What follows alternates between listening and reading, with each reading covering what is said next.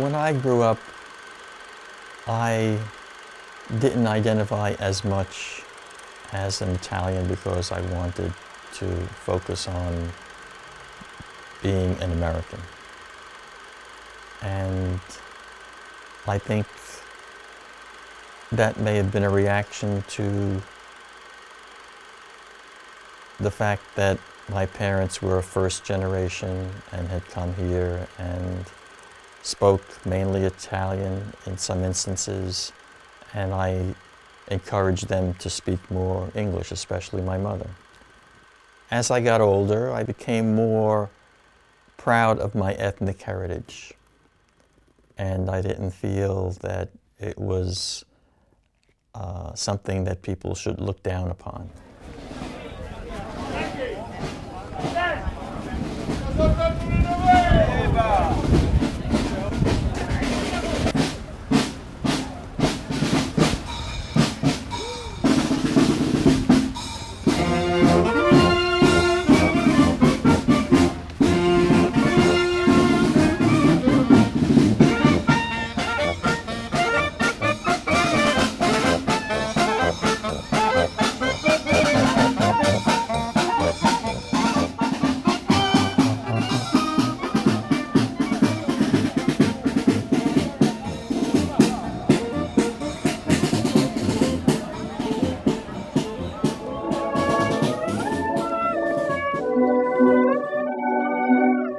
In 1896, Father Nicholas Russo wrote a letter describing the creation of the Italian mission on the Lower East Side of Manhattan.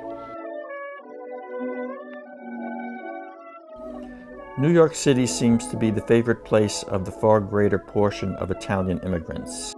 Once here, most of them settle in no other place, either because not knowing the language of the country they are afraid to go farther, or because they feel nearer home, the ocean only separating them from their mother country.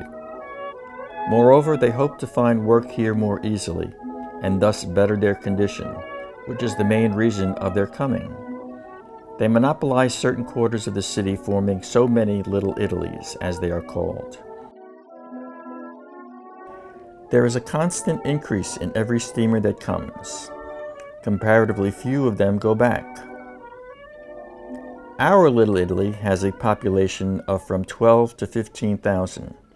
It occupies the lower quarters of the city, extending from the Bowery to South Fifth Avenue and from Bleecker Street to Broome Streets. Nearly all the southern provinces of Italy are represented with different dialects, customs, and manners.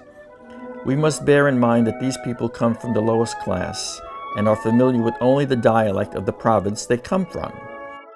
They work like slaves, oftentimes even on Sundays. The only purpose, I might say, of their coming is to better their condition. The Archdiocese of New York was dominated by Irish Americans, making it an unwelcome place for the more impoverished, new immigrant group, the Italians.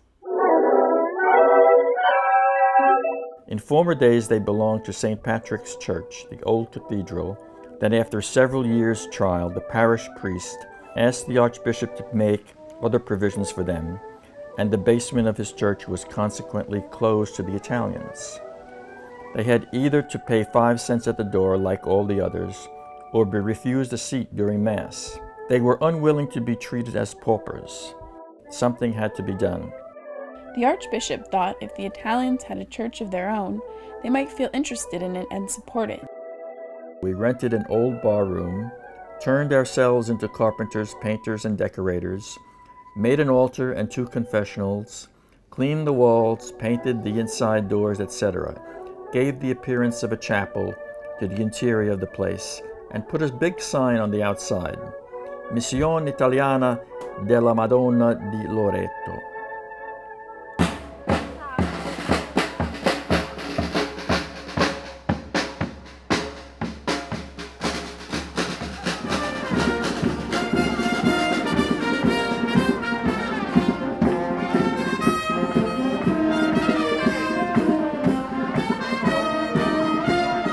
A certain association had been established among the Italians of this quarter, and named after Saint Rocco. It is a society of mutual help, counting among 100 members. These honor their patron saint in their own manner. Banners, music, parades, fireworks are considered essentials of the feast.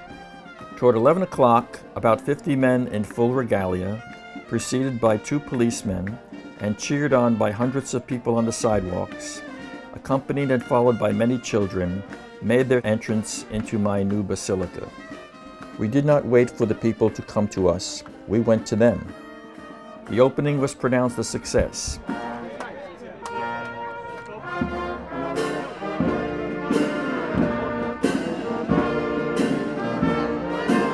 This is one of the sites for the tenements that were here, and the statue of St. Anthony would be right about where this window is, and it would be decorated in red and white bunting, and there would be candles here outside right by the curb, and the men and women in the area would stay here all night and accompany the statue and the saint, and during the daytime people would offer prayers and donations to St. Anthony and the St. Anthony Society. There would be lights strung from this side of the street to that side of the street, all along these tenement buildings. In the evening it would all be lighted with some of the electric lights, and the band would perform here right in the middle of the street following the procession. At this location here there would be St. Gundolpha's altar, which would be in fluorescent lights all the way up about maybe 2 or 3 stories high.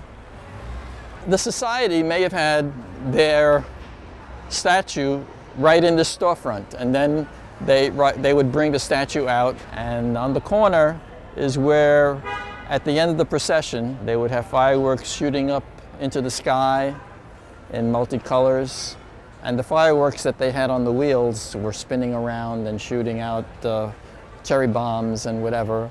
At the end of the procession, there would be something called a batteria, which would be fireworks in the middle of the street, exploding en masse right all the way down the block, from the previous block to right in front of where the altar for the saint was, right here.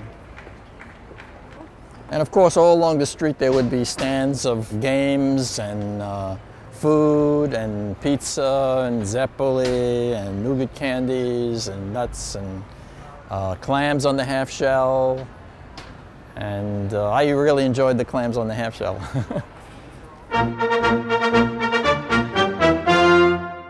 There was always this Italian band. You know, they would have the flags, they would carry the saint, and a lot of people would contribute money, and they would pin the money on to a scarf around the saint's neck.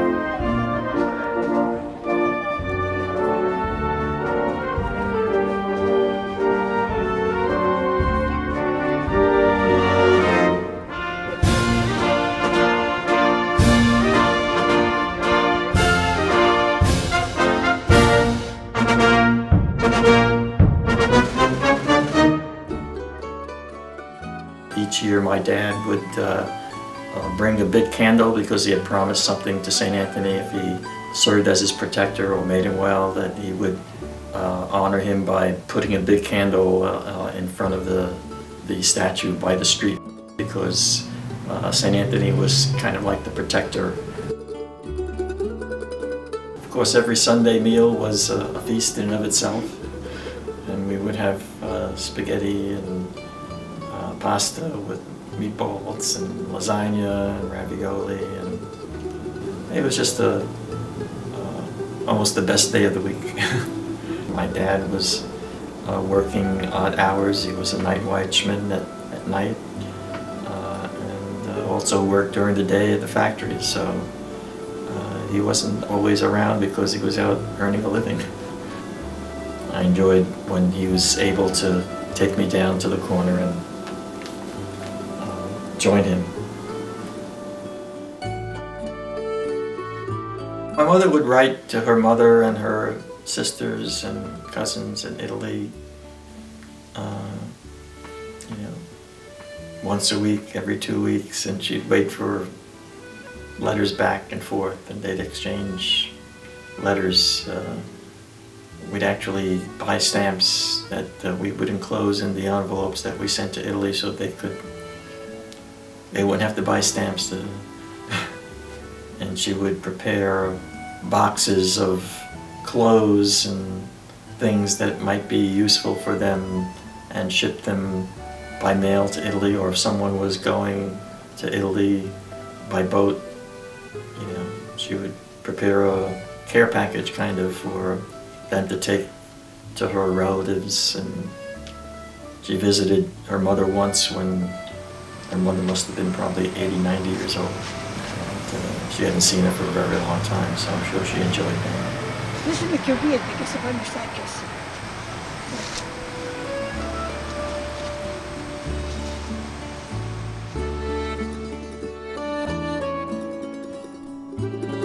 Many of them migrated to the United States because it was an opportunity for them to better themselves and to provide a better life for their children. The people that came from Italy stood in the Lower East Side a good 25 years before they migrated out to different parts of the city. And every year when we have these feasts for the different saints, or they would gather them always back to the neighborhood, back to the church where they were baptized, confirmed, and probably married. Always brought them back.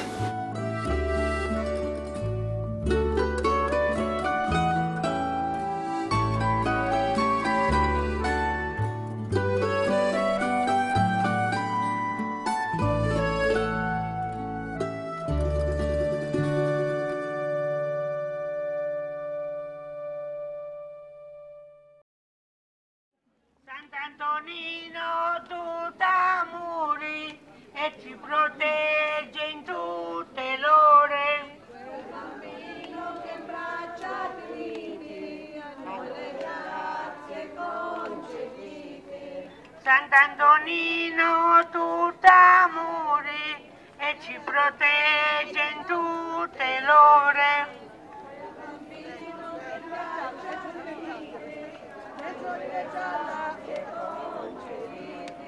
Sant'Antonino tu t'amuri e ci protegge in tutte l'ore.